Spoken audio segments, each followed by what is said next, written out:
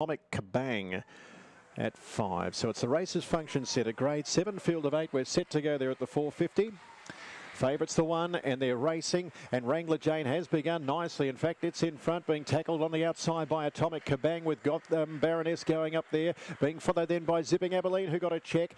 Behind those, Potluck Chuck, with also Lil Miss Shooter. These are all out of play. Thumping further back, and also another Mick, but turning in, it's Atomic Kabang who led. Wrangler Jane not done with. Clear then of Gotham Baroness. It is an Atomic Kabang who just held on, beat Wrangler Jane. Third in the race there, we've got close between Gotham Baroness or Lil Miss Shooter, being followed further back then by Zipping Abilene, Potluck Chuck, with also Thumping and another Mick. But the 8 looks to have just held on. Fair bit happening, and that's 25.74. Close for third as well. There was all sorts of things going on in that race.